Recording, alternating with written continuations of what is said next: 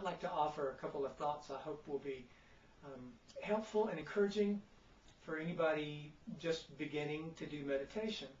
One that it's simple, and if we can bring three things to our practice of meditation right away, then we'll see fruit right away.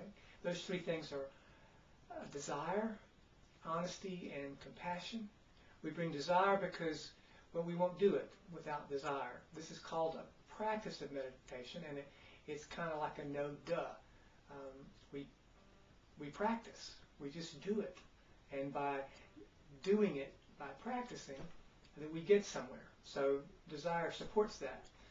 And the thing that we do is to sit as we breathe in and out and let whatever comes up, come up. And to allow that to happen, we have to be honest with what comes up, whatever arises. So we meet things, a thought or a feeling, openly and honestly, not trying to dress it up or edit it, not trying to push it away. And so if we're honest, well, that's just what we do. And that's very simple, but it's not always pleasant because things arise in us that we have grown accustomed to, well, not meeting honestly. And so in order to create that space where this can happen, we meet things with compassion. I think much like a wise parent meets a child, whatever the child's situation is. So as we breathe in and breathe out, letting things arise, whatever thought or feeling, paying attention to it, looking at it very clearly, whatever it is, and then meeting it with compassion.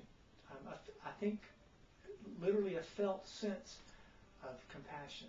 Then we're doing things right away that will build into our lives. The goal is not to become better at meditation, really.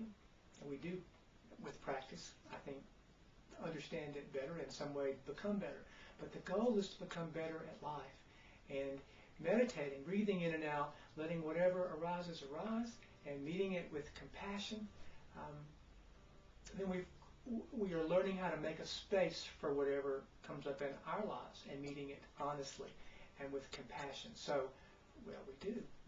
We can be more open-hearted and effective in our lives.